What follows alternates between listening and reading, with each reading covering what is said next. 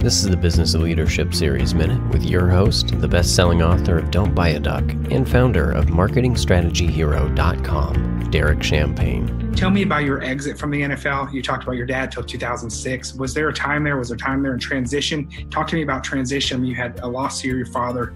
You were leaving the NFL. Transitions are tough, man, especially when I left the music industry where I was a Hollywood musician. I was doing these things in a whole different world I'm in now.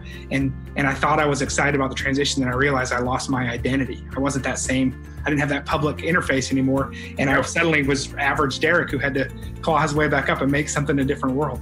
Tell me about your transition, because that to me seems even bigger because you were on a big stage.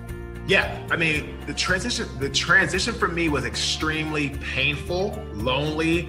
I lost my father a year prior. I wasn't prepared for it. I got hooked on alcoholism, gambling, nightlife, because that whole stage of the NFL, the big stadiums and the lights and the fans and the screaming and the going on the road and the guys in the locker room, all that camaraderie, that bonding, gone.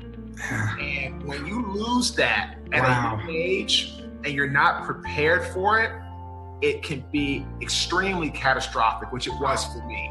So the transition was very difficult. So now when I keynote speak for clients, I tell them there's 3 things they need to do to help them successfully transition. Number 1 is identify your inner circle. Who are people that you can count on to help you get yourself going? Number 2, create a vision. What do you want to do? What are your strengths? What is your plan of action? What is your overall long-term vision to be where you want to be? And the 3rd thing, which is probably the hardest for people to do, because we talked about this earlier there, the fear factor, is take immediate action towards your vision.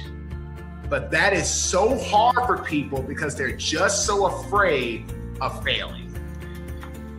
Yeah, wow. I imagine it's more common when we see it in the music industry all the time when there's a fall from greatness, but the same in the NFL and other public arenas where there's a public stage. Find your inner circle or identify your inner circle, formulate a vision and take immediate action towards that vision. That's great advice.